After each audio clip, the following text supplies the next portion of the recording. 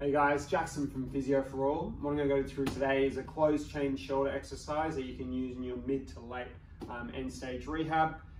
What it is the bear crawl, and all you need is a yoga block, or if you have a pillow, that's great. And this is just going to help us accountable to make sure we're doing it properly. So I'm just going to put that block on my back, setting myself up, so hand under my shoulders, knees under my hips, just lifting my knees just off the ground, and then one leg and hand at a time.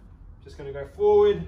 You can do like 10 reps, then going backwards, keeping that nice control throughout the body. I can also do some side to side, getting some different loading, different ranges into those shoulders, while keeping the rest of the body nice and still. Give that a try, guys. Thanks.